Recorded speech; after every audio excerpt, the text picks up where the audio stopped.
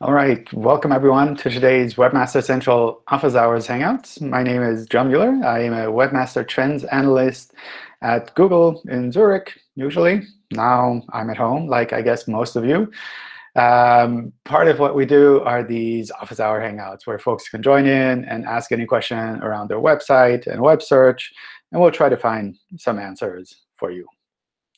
A bunch of things were submitted already on YouTube. But if any of you want to get started with a question of your own or something you submitted there, feel free to jump on in. Hi, John. Hi. I have a few questions about one of our client website. So they are a gift basket website. They sell different type of gift hampers. So last year we faced an issue with the website. Our ranking was good for the Christmas hampers related keywords until October, but after October we noticed that our ranking dropped a little bit. And when we checked our competitor websites, some of our competitors, they add big content on their category page. And the content was, if the content doesn't have website information, it has information like the delivery policy, and what type of Christmas gift hamper you should buy. So literally, it was a blog post they put on the category description. On the other hand, we put a 300-word description like what is new gift hampers we have, and what is the last date to order, and what offers we have, like discount, to provide this information. So now, how Google decide which content is useful? Is there any way? Okay. It's really hard to understand you from the audio, but I think what you're asking is you have category pages, and there's a lot of extra content on those category pages, and you're wondering, kind of like, is that good or not? Is that roughly it? Yes. Okay. So in general, having some amount of text on category pages is always useful because it helps us to understand those pages a little bit better. But the important part is also that we can still recognize that this is a category page of an e-commerce site and not a blog post or kind of like a Wikipedia article on the type of products that they sell. So with that in mind, I would try to put useful text that makes sense for a category page on the category page.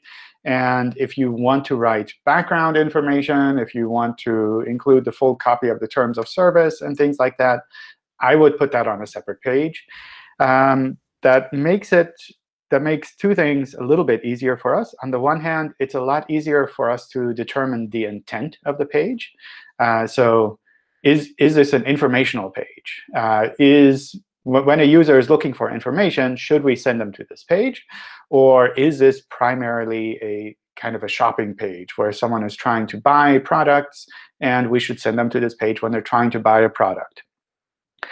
So that's something where you need to make up your mind what kind of page you want it to be, because it's not that you can just do all of these things on one page and we will think it's perfect for all kinds of needs.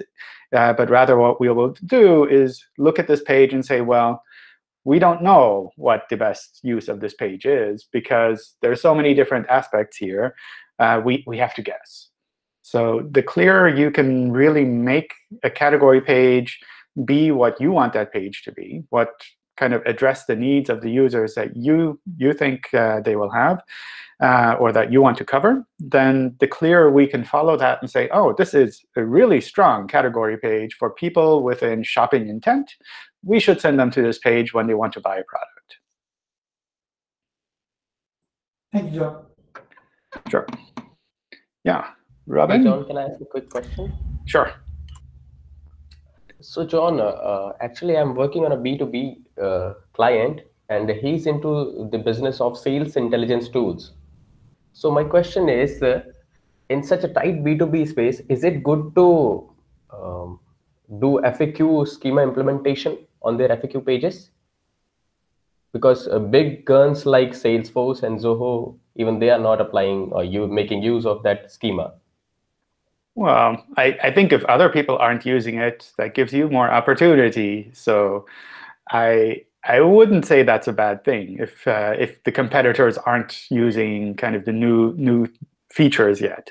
But I would think about what kind of content you want to provide there in the FAQ sections to make sure it's really frequently asked questions and that it's specific to the individual pages, not that you just copy all of the questions to all of the pages on your website. But I wouldn't assume that just because a big website is doing something or not doing something, that they're doing that on purpose. Sometimes they just don't have time to fix things or change things. Yeah. Well, thanks, John. Stay safe. Sure. You too. All right. Go for it, Robin. Hi, John. First, I'd like to introduce myself. So my name is Robin L'Espagnard. I'm the founder and CEO of Selectas, a product review website in French, and proud employer of 12 full-time employees. So I'm going to read out my question, read it out loud, I guess. Hi, John. We sent a reconsideration request for our website on the 16th of March. Should we be expecting a longer review period than the usual, a few days to 2 weeks, due to the situation right now with coronavirus? And also, if I may ask, does Google sometimes send a warning before applying a manual action? Because in the case of our website, we instantly lost 90% of our traffic, and revenue, putting our company and its 12 employees at risk of bankruptcy. We realized we made a mistake, which we quickly corrected after receiving the penalty, but a simple warning with something like 15 or 30 days notice would have done the job too. क्या मजाक हो गया? Hold on. अरे भाई अभी तो पता. Okay. So I took a quick look at the site just beforehand, and usually with regards to reconsideration requests, it does take a lot longer than just a couple of days, especially the linking reconsideration requests. I've seen they sometimes do take like up to a month or so. So that's something where, at least at the moment, they're quite overloaded with regards to these kind of requests. I can double check with the team to see if there's something that they can do here, if this is something where there's like a clear case where they can just say, oh, we don't need to spend a lot of time on this. This is actually OK now. With regards to sending a warning, that's something we do discuss from time to time. And I don't know if that's something that will change. The primary reason why we tend not to send a warning is that when we run into this kind of a situation where the web spam team notices that there's a problem, then usually that's something that's affecting the normal search results already. So that's something where users are seeing bad results, and we know that users are seeing bad results. Then that's something where we want to take action as quickly as possible and to resolve that. So for the most part, that's always kind of tricky to say we would send a warning when we know that it's currently in a bad state. One other thing, maybe especially with regards to linking reconsideration requests, I think that's the issue that you had there. One of the tricky parts there is that sometimes a site's ranking is partially due to some of these link schemes that they were doing. So by fixing those link schemes and removing them or disavowing them, then you're removing some of that kind of artificial support that was for that website as well. So it won't necessarily be the case that when the manual action is resolved, that it'll pop back up right at the same place as it was before. Just because you've kind of removed that artificial aspect, then it's like, well, you're in the natural place again, which might be a little bit lower than before. It depends a little bit on how the algorithms looked at that in the past. But I'll definitely take a look with the web spam team to see if there's something that we can do there. It's kind of tricky because I know they also have a lot of work to do. And if I send them everyone that contacts me directly, then suddenly I'm just the person that slows everything down rather than kind of the process. Thank you. Sure. But I thought, could you maybe explain to people here, to SEOs, the whole process from start to finish of a manual penalty? Because when I checked, we looked at all the information on Google Webmasters thing, and most of it dates of the days of Matt Cutts. It seems like there's no like new updates. Like, has the process evolved in some ways?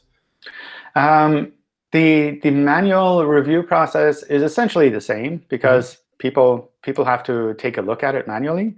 The guidelines have been fairly stable for quite some time now as well.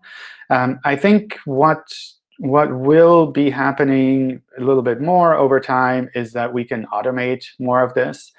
We already do a lot of this with some of our linking algorithms, where we algorithmically determine these are unnatural links, and we just ignore them. So it's not the case that someone manually has to look at all of the links and say, oh, these are bad, these are OK, but rather that we do that automatically.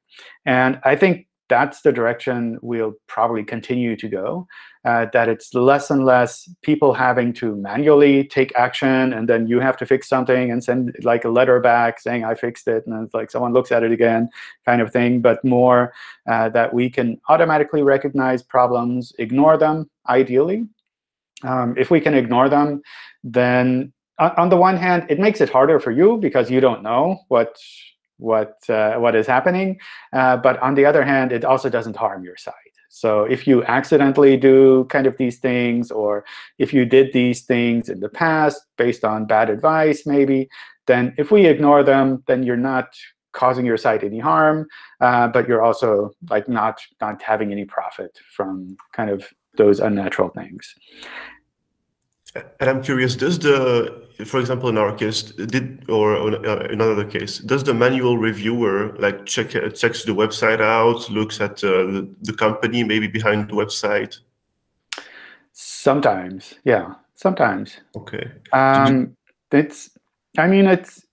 It's something where because these are manual reviews, we can spend a little bit more time, but it's also the web is big and we have a limited time. So what usually happens is someone will look at the bigger picture of the website and try to determine if there's really a strong pattern of unnatural issues here, which could be all kinds of things. With links, it's always a bit tricky. That's something where the manual reviewer has to double check a little bit more and see, is this really something that probably the website did by themselves, or is this something maybe a competitor did, or someone is trying to harm them and frame them by doing these links?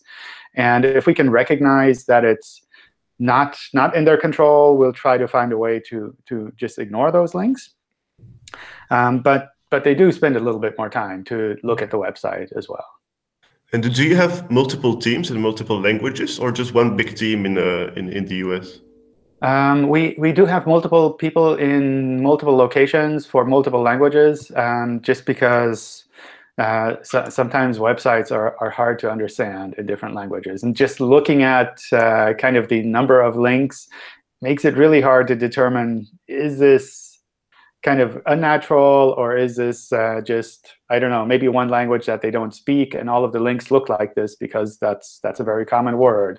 I don't know. So that's something where we do have multiple teams in different locations. That, on the one hand, that makes it a little bit fairer with regards to international websites, but that also means for some languages and some locations, we might not have as many people as for other locations. So that sometimes slows things down with the reconsideration request. And do you have some kind of minimum reasonable time that you expect the website owner to take before sending his request? No. Right. That's something where if we send a manual action and you fix it within half an hour, that's fine. Okay, so that was a myth, because many people told me, no, take your time. But no, I think especially with links, it's more important that you really clean up the bigger picture. And sometimes that does take a bit more time. But there are different issues which you can just fix. If you have a plugin on your website that causes the problem, then you can just remove that plugin, and suddenly everything is fixed. Okay. And if you want to stop me, please stop me. But I have some more questions. Sure, but sure. Once you receive the request, are there different priority queues? No, I don't think so. Okay. No. Yeah. And how does the team judges that a website has done a sufficiently good job at fixing the problem? Because maybe sometimes, like, the problem is fixed like 90%, but you judge it to be okay, good enough, or. Yeah, especially with links, that's really tricky because like you can always find something bad on the internet if you look far enough. So that is something where the team tries to see if a significant amount of the issue was resolved, and if that's okay, then that's usually fine. So it's a bit tricky, like I mentioned, with links, and different people might look at it in different ways. So what I have seen happen is that someone reviews a reconsideration request and says, oh, it's not enough. And then the webmaster sends a kind of a message back and saying, it's like everything I could find. And then someone else takes a look and says, oh, yeah, it's actually OK. Okay. But I mean, that shouldn't be the usual case, but that's kind of something that is possible whenever there's kind of a manual review process. And if the problem has not been fixed sufficiently, does the team voluntarily wait a longer time before taking another look at the website? No. Okay, so that's another myth too. Okay, that's another myth. Myth busting today. Yeah, the one thing that can happen is if we see that a website goes back and forth, then that's something where the website team will say, OK, you're just wasting our time. Like if you fix the problem, do the reconsideration request, and then a couple of weeks later you have the same problem again, then like a little bit of back and forth, and the website team will say, OK, we will take a look in a couple of months when you've decided what you want to do. And last question, then. After such a review, is the website put in a check regularly to see if no further problem happens list? No. All right. If it's fixed, it's fixed. There's nothing that hangs around. Well, thank you very much. I hope this is useful to other SEOs. That we busted a few myths here. Thank you very much. No, thanks. I think it's always frustrating and confusing the first time you have some manual action like this. So I totally understand all these questions. OK, let me run through some of the questions that were submitted so that we can try to catch up with some of that too. Is there any image ranking advantage in using the same image in different blog posts when talking about the same topic? For example, every time I post about Parmesan cheese, I use the same image instead of a different image. Could it help that image to rank better? No, that doesn't change anything for the images, because images don't rank on their own. They always rank together with a landing page. So it's always a matter of this image on that landing page, and the landing page has more information, more context around that image. So it's not something where the image alone would be ranking in the search results. Thank you, John. That was my question. Great. Cool. How can we use the mobile-friendly test for web pages that are under development? It's an extremely useful tool, but it doesn't work when there's a robots text disallow command. We're afraid of opening the dev part of the site because real Googlebot can jump into this whole tool. So there's a guide in inner developer documentation on how to set up a proxy for debugging locally hosted or firewalled pages. It's on a page called Debug Your Pages. I guess that's a good title, which is mostly about JavaScript sites. And essentially what you do is you set up a local proxy that listens to a specific port, and then you assign a URL to that location. And that way you can test essentially locally hosted pages and try them out there.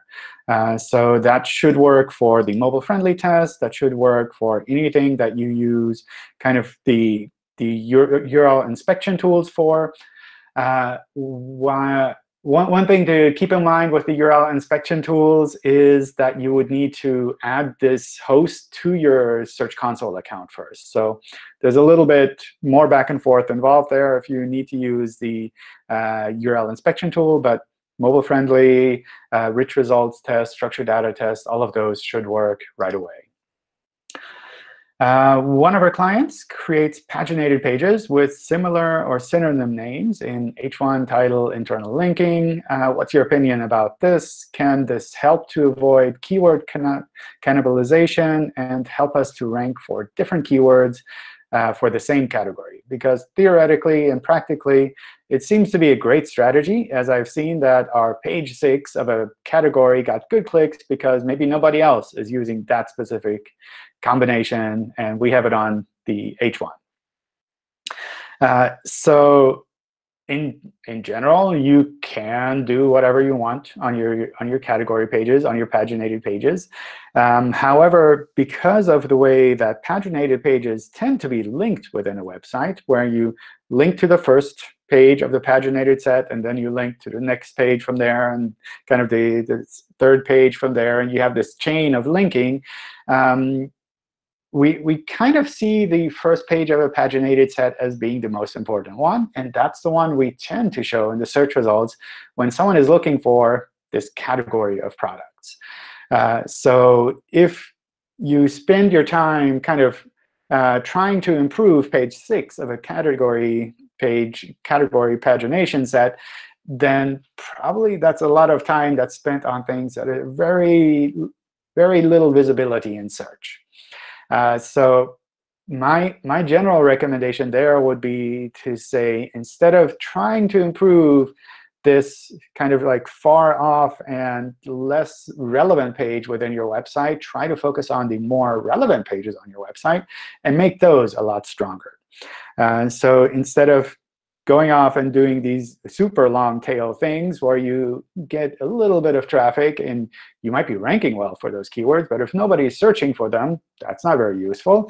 Instead of focusing on those really long tail things, focus a little bit more on making the core of your website much stronger. Because by making the core of your website stronger, everything around that will be a little bit stronger as well. So that's kind of the direction I would head. It's not that you can't do this. Like if you want to optimize page 6 of your category pages, go for it. My feeling is just that it's not the best use of your time. We've been experiencing slow average response time. Can this demote our keyword rankings? Initially, our pages crawled, and the crawl stats also dropped, but now they've more than doubled. So yeah, I think that's something where you need to take a look at what exactly where you're seeing kind of this low average response time. Because there are two places where speed plays a role from our point of view. On the one hand, there is the practical aspect of when we crawl a web page, we need to be able to get that content as quickly as possible so that we can crawl as much as possible from your website. That's more kind of a practical thing for Googlebot. If your server is slow, we tend to slow down our crawling as well, and then we can't crawl as much. So if you have a lot of content and your server is slow, then probably we won't get through to everything. The other aspect is with regards to what a user would see when they go to the page. And that's less kind of from the practical point of view of individual files, but more from the point of view of when you load this page in a browser, how long does it take to actually display the full content there? So those are kind of the two aspects there. With regards to the crawl speed, the time that it takes for us to kind of fetch individual pages, that's something that's, like I said, purely from a crawl point of view, a factor. If we can't crawl as much, we can't show it in search. When it comes to the speed that a user would see in a browser, kind of the rendering speed, that's something that can play a role in ranking. Because when we send people off to a website that's really slow, we feel we've done them a little bit of a disservice by sending them somewhere where their time is being wasted. So those are kind of the two aspects there. The crawl stats in Search Console show the Googlebot side, and the speed report in Search Console, the page speed insights, Lighthouse tests, they tend to show the more user-facing side, which is also reflected in the ranking. Let's see. Does Googlebot Desktop and smartphone always have the text Google in it? Because many times our Search Console crawl stats don't match up with our Kibana server log trend. And in our server logs, when I filter for Google, it shows Media Partner Google primarily and Google Weblight, and some other user agents that look like Googlebot that don't contain the Google in them. They contain things like Chrome with a server number or something like that.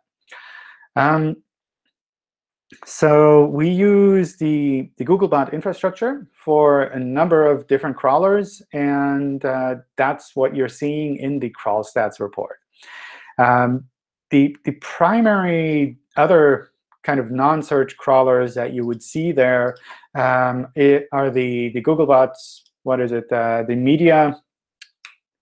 You mentioned in the question, Media Partner bot, which is, I believe, from AdSense. Then there's also the AdWords landing page check, I believe. And then there's the Merchant Center, kind of the product search shopping landing page test, or whatever that's called. I don't know what exactly those user agents are called.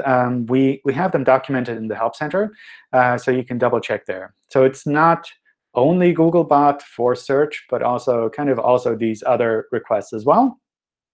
There's also, I believe the rendering side of things might also show up there. So when we render a page for search to determine if it has any JavaScript that we need to execute, then we also need to fetch all of those individual pages there, which would also go through the crawl stats report. One of the tricky things with the crawl stats report and the speed there in general is that obviously, when we start crawling a lot more from your website, your web server might be a little bit slower. So we tend to balance that automatically, in that if we recognize a server is getting slower, we'll try to reduce crawling a little bit. The other thing that plays into speed and the size as well is that if, for example, your website has a lot of really large content, like perhaps it has a ton of PDFs, which are really large, and we go off and try to crawl those, then it might look like the average page is much slower, or we're crawling a lot of data from your server, but actually it's just, well, you have a lot of really large files, so we ended up crawling those. My blog is just 3 months old. My posts would keep appearing in the first page, and then they suddenly disappear after 1 or 2 days. Why does that happen? I think that's always a little bit tricky in the beginning when we first see websites when they're fairly new, because we don't have a lot of signals for those websites, and we aren't really sure how we should show the content from those websites, kind of where those websites are relevant. We don't have a lot of information from the rest of the web that tells us this is actually a really good website, and we should show it in search. And with that, our algorithms have to make some assumptions in the beginning. And they have to kind of look at your pages and say, well, I don't really know a lot about this website, but this looks OK. Maybe I'll try to show it like this in the search results. And over time, that will settle down where we have a lot more signals from the rest of the web, and we can kind of be a little bit more deliberate in how we show things in search. So what you're seeing there is fairly common, especially for new websites, that maybe they're shown very visibly in the beginning, and then it drops off to kind of a stable state. Sometimes it's also the case that the competition is really strong, and we tend not to show kind of these new pages as visibly as we otherwise might. And over time, we'll see, actually, this is a really great site. We should show it even in the competitive search results a little bit more visibly. So my kind of gut feeling would be to say the first 6 to 9 months of a website, things are going to be fluctuating. And it's up to you to make sure that the picture that you're providing is really a good picture, where it's clear to us that actually, this is a really strong website, and we should be showing it very visibly in search. So improving the quality of your website, also perhaps finding ways to promote your website independently of search so that users can still find your website. And if they really like it, they can link to it, and they can recommend it to their friends. You're kind of building up that traffic from both sides, not just throwing a website out there and hoping that Googlebot does some magic and sends you a lot of traffic. My website ranks for SEO, company, and location. Keyword phrase from the last 2 years at the first position at that location. And then suddenly, another website ranks for the same key phrase. And that website was not even a competitor. We analyzed the important points of that website. We concluded that the domain name is an exact key phrase, and backlinks are almost the same. We also have 70% content marketing, the same as we have. So my question is, how can we beat out that website, which is ranking now on the first position from a couple of days? We've been in this industry for the last 10 years. I don't know. It's really hard to say. It might be that they're doing some things really well. It might be that you're kind of not doing things as well. It's really hard to say. But in general, some websites go up and some websites go down. So maybe this website was in one of the previous Hangouts and learned a magic trick that helped them to make it so that Googlebot can find their website better. So it's like there's no simple solution to say, like, I will always be ranking first. And especially when you're saying you've been in the industry for the last 10 years, kind of that historical aspect of our website was always ranking #1. That's something that I would just assume is not going to be the case. Things will always change. So you need to always stay on top of things. And if kind of the way that the web evolves in your niche is a way that requires some changes on your website, then that's something you should think about doing. And always kind of keep testing, making sure that you're doing things that work well for users. With regards to kind of why a competitor might be able to do that, that's always tricky. I would not assume that this is only because the domain name has some keywords in it. We do use keywords in domain names and in URLs, but it's a really tiny factor, and it's really something that mostly makes sense when we have very little other information about our website. So that's something where I wouldn't assume it's impossible for you to kind of like beat them again and get that #1 ranking again. But it does require work. And it's not something where you can find that magical meta tag that you put on your pages and suddenly everything gets better. So yeah, it's like if you're an SEO company trying to rank for these SEO company phrases, then you probably know all of the things that you could be focusing on, that you could be working on. And if you're unsure of what you could be doing with your website or with this specific situation, I would definitely recommend dropping by the Webmaster Help Forum and kind of laying open what the problem is that you're looking at, the URLs that you're looking at, and asking for honest feedback from people. And if you're an SEO company, there will be some feedback in the forum saying, like, oh, you're an SEO company. You should know what you should be doing. But it's still important to get a lot of that feedback and to get a diverse set of opinions about this so that you can kind of filter out which of these aspects are things that you think really matter or that you think you'd really like to try out. Because some things you might say, I don't want to do that, or that's not something I'm good at, or I don't want to hire someone to do that at the moment. That's totally up to you. But having that set of ideas is an important first step. Are there any pros or cons for having multiple sitemap files without completely filling 50,000 URLs? We're planning to implement last mod tags, but currently we have around 200 files in our sitemap index, and some sitemaps contain fewer than 100 URLs, and none contain more than 20,000. Would Google be able to see last modified URLs in all sitemap files? because I'm seeing Google doesn't read all sitemap files every day. So yes, we don't crawl all sitemap files every day. That's correct. But you can have multiple sitemap files. That's perfectly fine. What we recommend doing when you update a sitemap file is to ping that sitemap file to us. So there's a mechanism, I believe that's documented in the Help Center, where you send essentially Googlebot a request saying, hey, I updated my sitemap file. Take a look.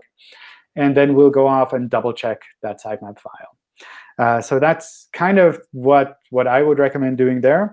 Having fewer sitemap files makes this a little bit easier. So if you can fold things together, that's also fine. If you can fold things together in a way that you have the fresher content in a single sitemap file and kind of the older content that hasn't changed for a while in other sitemap files, that also makes it a little bit easier, because we can focus on that sitemap file for the newer URLs, for example. But those are small optimizations, I'd say, compared to just generally using the last modification date, because last modification date does help us quite a bit.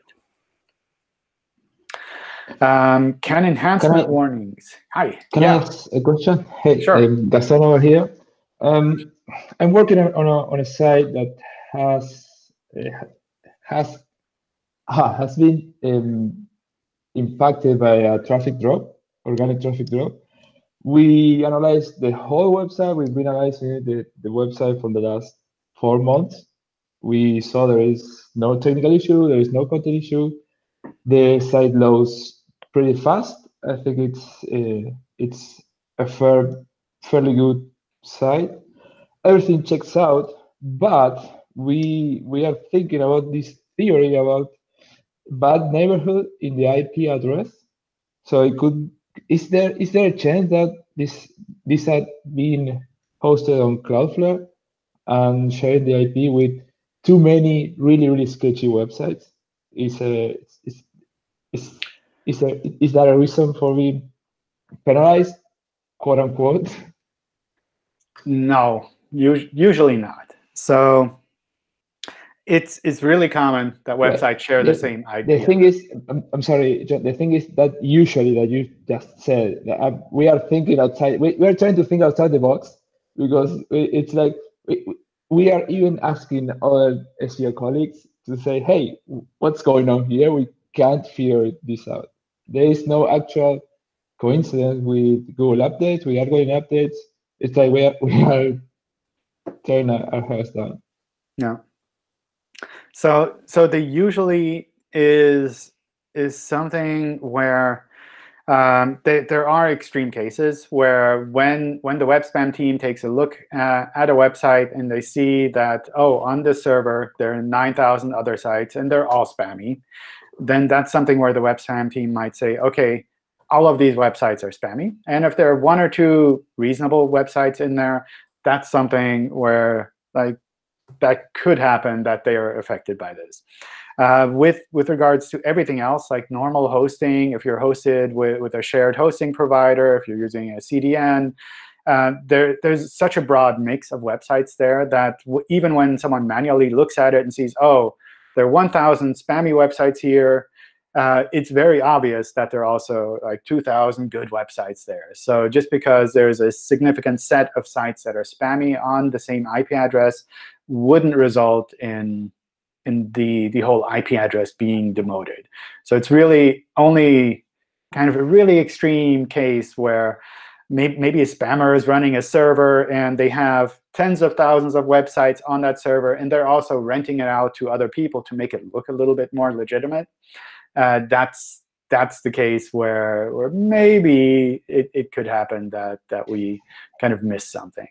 If that was the case, should we have a notification in Google Search Console? Usually, okay. Yeah. That's something where we would do that as a manual action.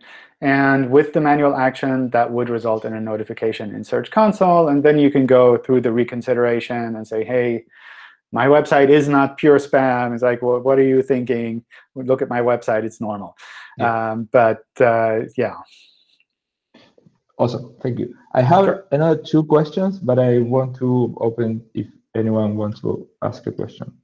Okay, let me run through the questions that were submitted. Oh, God, Sure. still a whole bunch, but yeah. Let's see, how much time do we have? We have 50 minutes. Well, we can shift to open questions and come back to the submitted ones if we run out. Go for it. Also, anyone wants to ask? Yeah. Hey, John. I have a question. Sure. So I work on a pretty massive user-generated content site, and we're mostly focused in the US, but we've seen great growth in our international usage and international content. This includes content that comes from other regions that may be in English, but also is in their native language. And we've noted that although this content has been driving a significant amount of traffic, it doesn't seem to perform as well from standard engagement metrics, bounce rates, time on site, conversion rates. It doesn't seem like this content is resonating with users as well as the US content. And we're fearful that the international content that we're getting may be dragging down our ability to perform when it comes to the US content. So we're wondering if it would be a valid approach to split the site into separate domains, or perhaps a subdomain, so that way we could do a better job of protecting our domain level kind of quality. I mean, you can definitely split things up into separate domains or subdomains.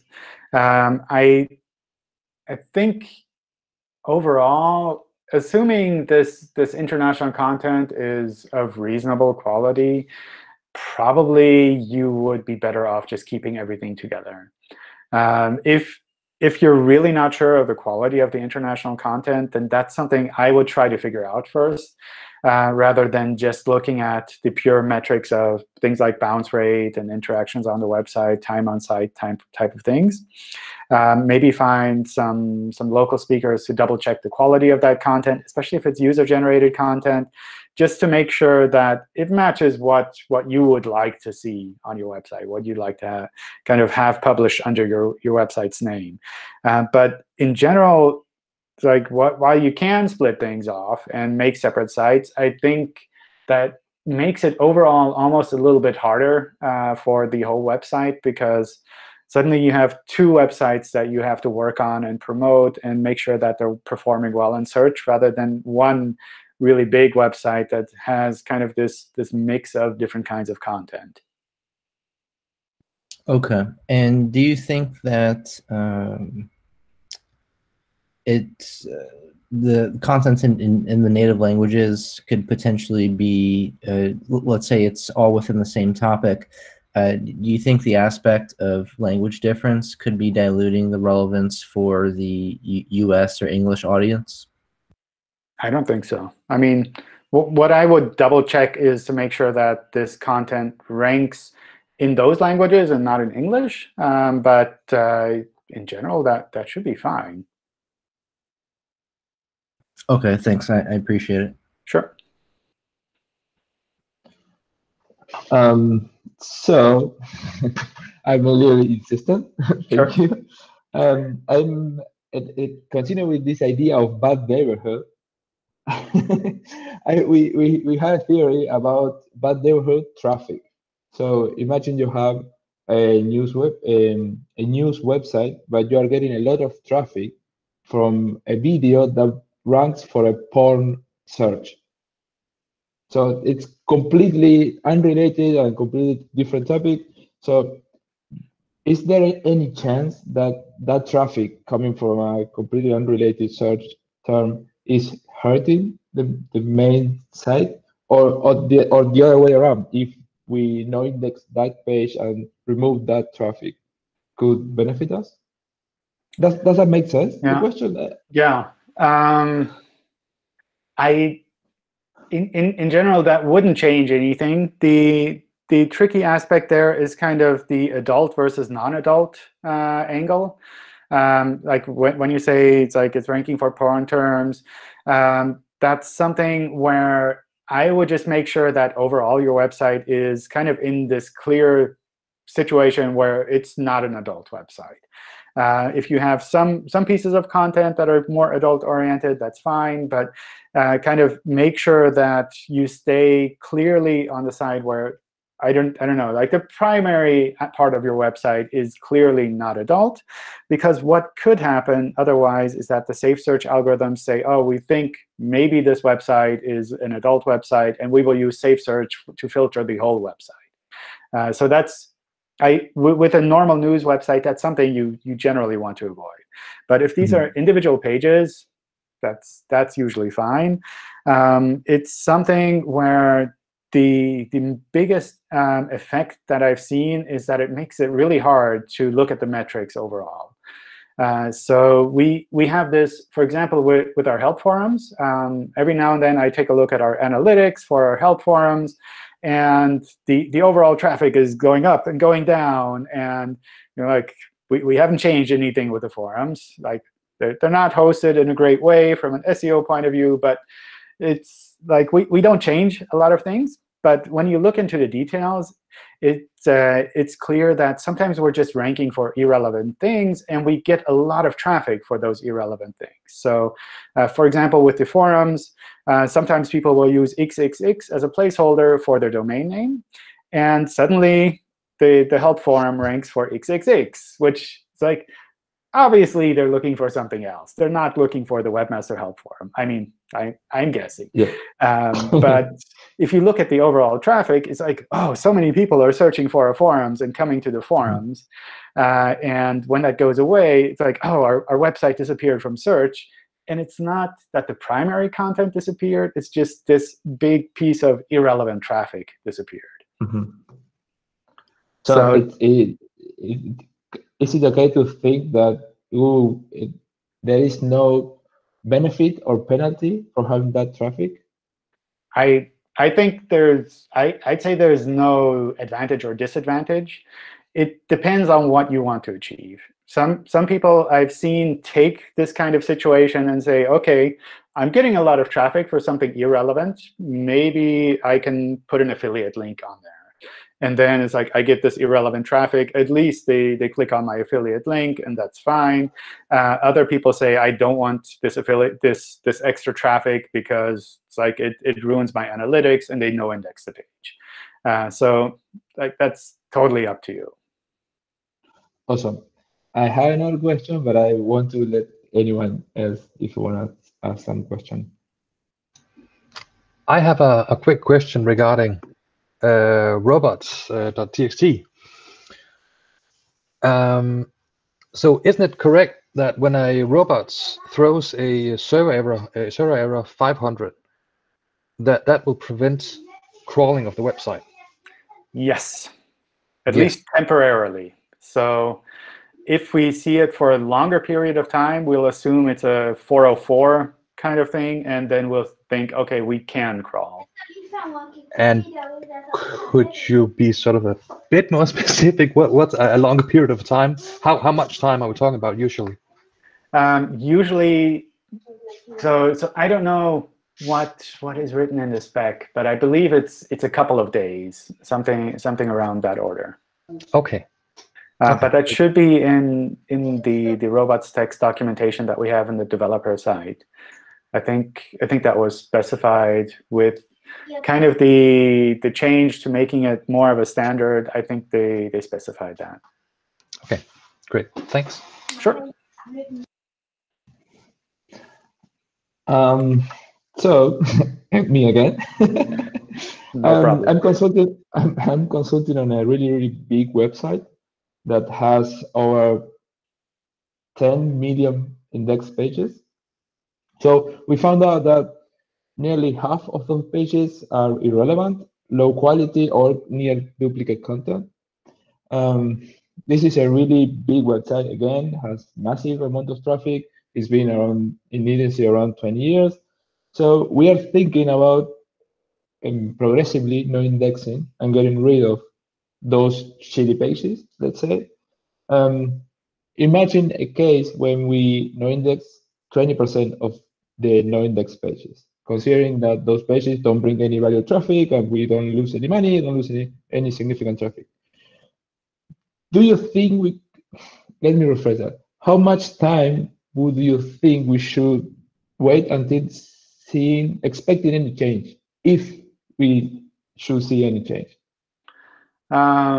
So I think that's generally a good idea, especially with a really large website where you can't double check the quality and improve the quality of all of those pages. I think that's usually a good idea. There are two aspects that kind of play into that. On the one hand, with regards to crawling, we'll be able to focus a lot more on the actual indexable pages, which means we can crawl them a lot faster, a lot more frequently. We can get the new content a lot faster. That's always a positive thing, especially with large and changing websites. And the other aspect is with the overall quality of the website. And that's something that probably takes a little bit longer. So my guess is, if these are really low quality pages, then they're already not being crawled that frequently. So probably I'm just like hand waving a number, maybe 3 to 6, 9 months until you see changes in the crawling. Yeah. And my guess is a little bit later still, you would see changes with regards to the quality of the website. So it's really more of a long-term thing, especially with a really large website, because it takes a while for us to even notice that there's a significant change. Yeah, we thought the same, but it's always safe to ask. Yeah. I mean, that's the crawling aspect is something you can monitor fairly easily with the log files. I mean, depending on how easily the log files are. Yeah. So yeah, that's something where we occasionally see that at SEO conferences. People will do a case study and they'll show, it's like, oh, I worked for this really large website and I removed 30% of the pages, and these are the results that I saw. It's never been the case that I've seen that if you remove a lot of cruft pages that you have a negative effect.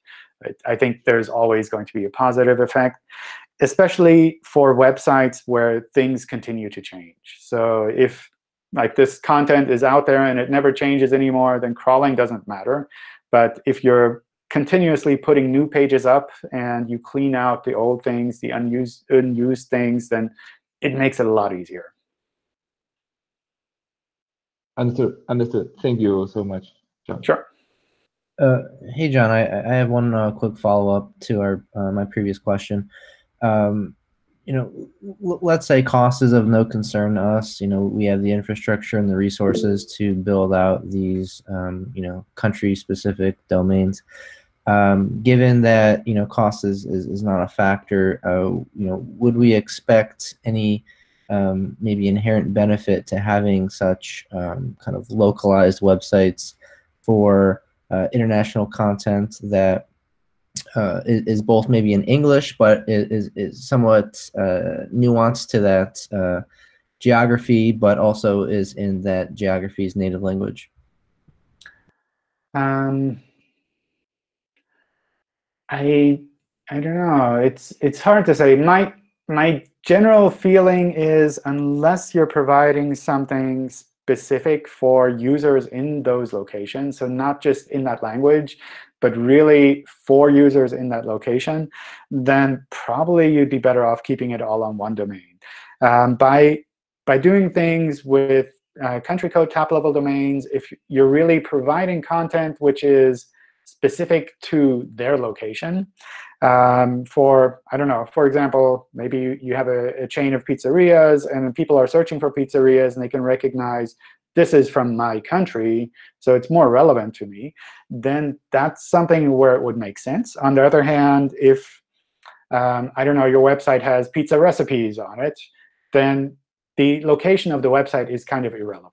Then the geo-targeting aspect there wouldn't really be that critical. And I think with a lot of user-generated content, it's not the case that it's geographically relevant. It's more that it's in their language, and they can read it, which makes it helpful. But they're already going to be searching in that language, so those pages are already going to be relevant. It's not that we have to kind of add the extra factor of it's nearby to them. I see. So in the case of, let's say, education, if something was related to courses that they may be taking, would then, although maybe it might be tied to a specific university, but there still isn't quite the need to have any physical association with that school. It's just, oh, this is content from that school or from this course. Do you then think that that's enough nuance in the area of geography where it would sway a little bit more towards the pizza restaurant example as opposed to the pizza recipe one? Yeah, I think that could kind of make sense, where if it's really tied to a physical location, or even if it's not tied to a location, if it's tied maybe to a certificate that's relevant in that country, that's something where kind of the geo-targeting angle would make sense. Okay. All right. Thank you. Sure. John, a completely unrelated question. Is there any chance, or do you foresee in the future, Webmaster Hangouts in Spanish? Webmaster Hangouts in Spanish. Yeah. I don't know. I don't think we have a lot of people here that speak Spanish that would be able to do these. I don't know. Oh, you're muted. Someone muted you. Oops. OK. Yeah. Maybe you can twist Gary's arm. He speaks a little bit of Spanish. He also does kind of more off-the-record hangouts at the moment. So you can join in on one of those. I think he mentions those on Twitter every now and then. Awesome. Thank you. Sure. I had a question. Sure. We've been kind of debating internally a particular use of the XML sitemap, where we have a lot of content, and we have a particular set of content that we think is let's say our best content, and then our kind of medium content and our lower content, whatever. And there's been an internal debate about whether it would actually provide a benefit to that best content if we were only submitting that best content in the sitemap instead of submitting everything. Is there any validity to that? I don't think that would change anything. So the sitemap file is really only used for the crawling side, which is more the technical aspect of getting content into Google. It's not a quality factor, so it's not like an internal link where we would say, oh, like you want to promote this content. It's really just purely from a technical point of view, like this page change, is like take a look at it. It's not a sign that you're saying, well, this is a good page. You should show it more visibly in search. Sounds great. Thank you. Sure. All right, maybe we can take a break here to pause the recording. I can stay on a little bit longer if any of you want to hang around, but it's always good to kind of close out the recording at some point. Thank you all for joining in. Thanks for all of the many questions that came in. And I wish you all a great weekend. And stay safe, wash your hands, do the usual things. Take part in these virtual hangouts rather than joining a big group of people. It's always a good idea. All right, see you all next time. Bye.